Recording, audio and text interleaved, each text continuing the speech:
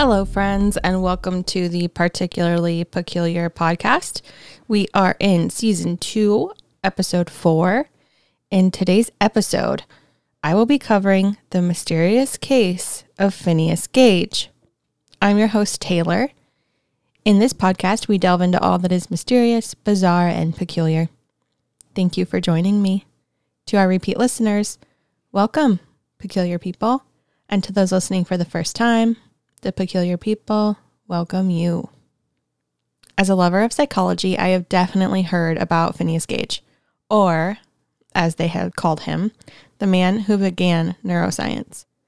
And I had heard about this case before, but even if I was not a psych nerd or someone who studied psychology, I would likely have heard about it anyway. And I think many people have heard his tale, but I am excited to go over it today. I am utilizing sources from verywellmind.com, the smithsonianmagazine.com, and britannica.com. Phineas Gage was born July of 1823. He was born to farmers in New Hampshire, and not much more is known about his early life other than that he worked on the family farm, and then he eventually moved on to work on construction with the railroad. The day is September 13th, 1848. Phineas is a young 25 years old. However, he was the foreman of his crew. They were working in Cavendish, Vermont at the time. Gage was tasked with clearing rock from the ground where the rails were to be laid. First, they drill a hole in the rock, then the hole is filled with gunpowder, and a fuse is set. Sand would typically be placed on top of the gunpowder to prevent contact, and then the tamping rods would be used to set explosive into the rock. So for reference, those tamping rods are 3.5 feet long, roughly 1.25 inches in diameter, and weigh a little over 13 pounds. On this day, Gage was going about his usual business, and he had just gotten to the part where he would tamp down some gunpowder into the rock, although it is said that he did skip the step of adding the sand, and as Gage was working, the gunpowder detonated. It literally rocketed the tamping iron out of the hole.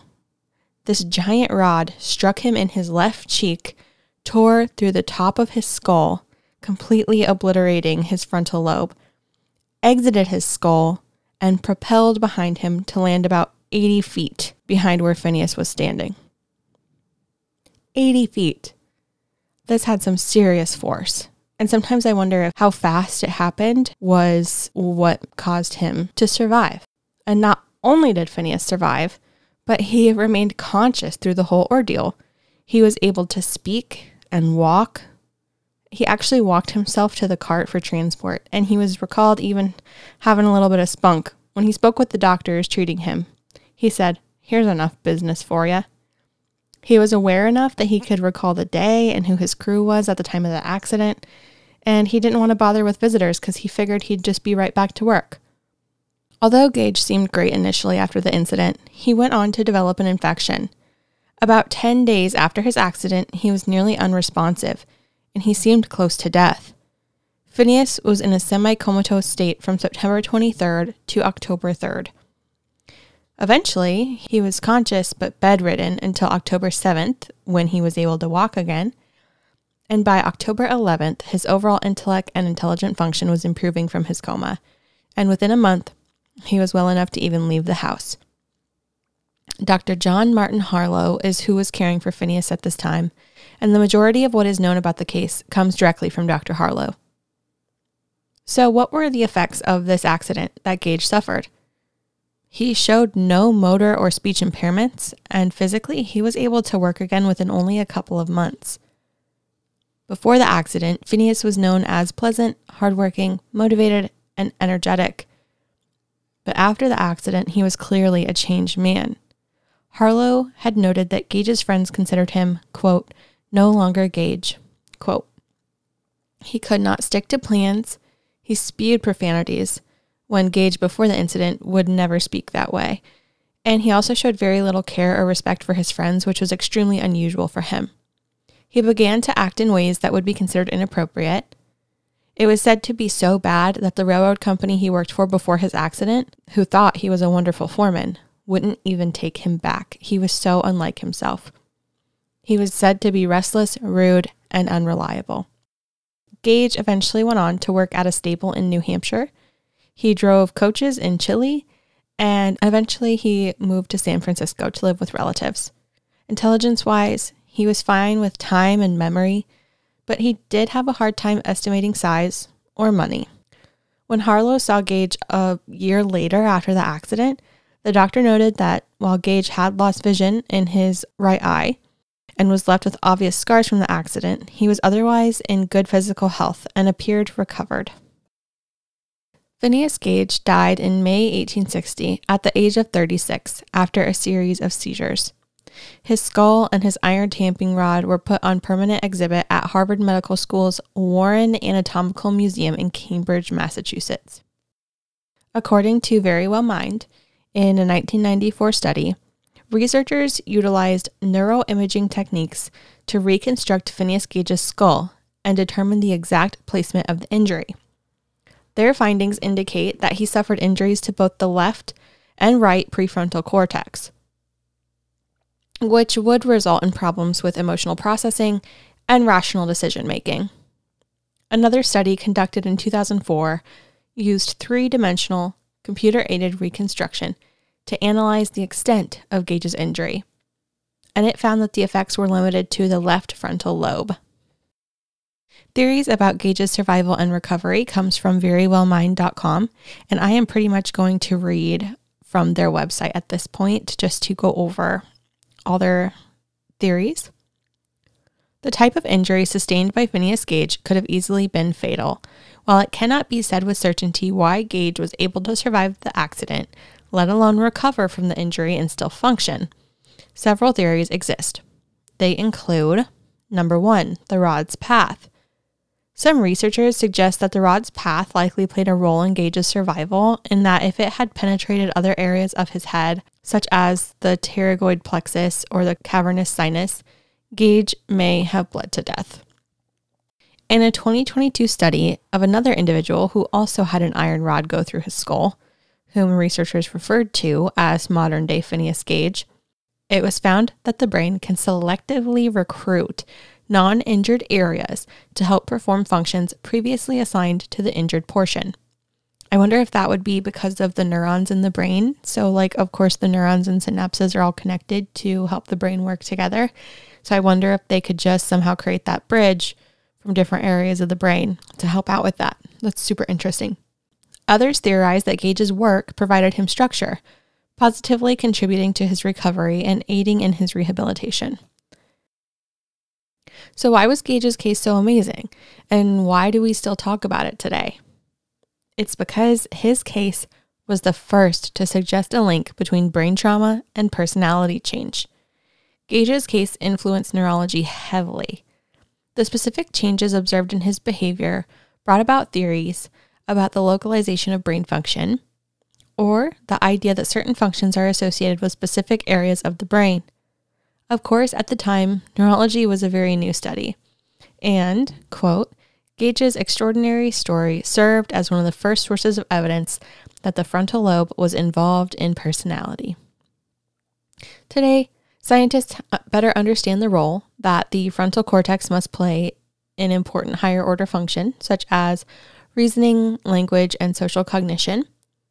Another interesting fact about the case is the photo that we now know to be Phineas Gage at first was unknown. It was thought that the man in the photo had a harpooning accident. However, Michael Spurlock, a database administrator in Missoula, Montana, saw the picture and the item that would have injured Phineas and knew it was a match. Apparently in this picture, I will post it to our socials, but it is a man holding a tamping iron, and I believe it even has an inscription on it that says, "This is the bar that was shot through the head of Mr. Phineas P. Gage." So Harvard has not officially declared that this picture is of Gage, but those who studied Gage's case are quite certain that it is a picture of him. So it's just really interesting. I just really love this case, looking at how he was affected. I used to work in a neurology office, and we very much saw these big shifts in personality when someone had a traumatic brain injury. At the time, I was very young, and I wasn't really looking into how traumatic brain injury would affect someone neurologically. I just worked in the office and I knew it. I knew about the cases that we knew about. I wish that while I was there, I would have taken advantage of, the learning opportunity that it was and actually learned a bit more about it. But I will say that it was extremely interesting to see people with traumatic brain injury. Of course, we didn't really know them before their traumatic brain injury, but when their families would come along and share with us, it's very sad. It's sad to see how much someone can change just from an accident even, It's so sad and it's just amazing to me. But the brain is a magnificent thing. And the fact that people can survive these traumatic brain injuries and still function in any way is pretty amazing. So I did want to look into the modern day Phineas Gage a little bit more. Phineas Gage was working with the railroad. He was from the 19th century, 1800s, but the modern day Phineas Gage is a 24-year-old Brazilian construction worker named Eduardo. So what happened was Eduardo was working down below when a 6-foot pole fell from 5th floor of a building that he was working on. It pierced his hard hat, entered the back of his skull, and exited between his eyes. So it was almost like the reverse of Phineas's accident. Although it says that it did go through his frontal lobe, the head of neurosurgery at the Rio de Janeiro hospital, Louise Essinger, said that it pierced a, quote, non-eloquent region of his brain, an area that has no easily discernible cognitive, motor, or sensory function.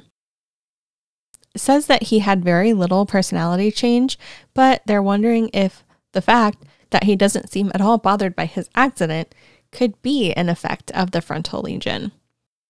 Unfortunately, they can't tell if any major changes occurred until they can do a deeper brain scans and things like that.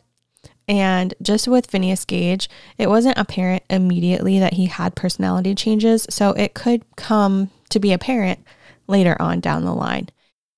But I just find it really interesting that basically the same thing happened to someone else. Like, I think this was just roughly 2012. I mean, it's so scary that things like that continue to happen. We can't be protected from all accidents all the time, right? Of course not. It does give us some hope that we can go through these things and live to tell the tale and live normal lives.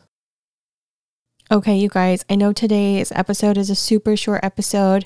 I hope you all are okay with that. I'm glad to just be back and be here recording for you guys and getting content out to you guys. But I do want to ask, do you guys like these shorter, information-packed episodes, or do you like a little bit longer? I do want to know if you're really liking these informative ones, where there's a little bit of history and things like that, a little bit of science, or if you're more interested in things like paranormal, true crime, mysteries, unsolved cases. I really just want to know what you guys think, what you're liking and not liking currently about the show. Again, I hope to have Christian on with me sometime soon. We can record another episode together and do something for you guys together. Don't know when that will happen, but I hope it is soon. So yeah, just let me know. I would love to interact with you guys and just see how everyone's liking it. Remember to like, rate, review, subscribe, comment, whatever it is you can do on whichever platform you use. Please visit our website at particularlypeculiar.com. You can find all of our socials. We are on TikTok. We are on Instagram. There's also a link to our store and a contact form where you can send us a message. You can send us a message with ideas for an episode, a peculiar story of your own, or again, just to say hey and let me know how you're liking the show. You will also find a donation tab there as well if you'd like to help us out. That is all we have for you today. We will see you again soon. Until next time, our peculiar people.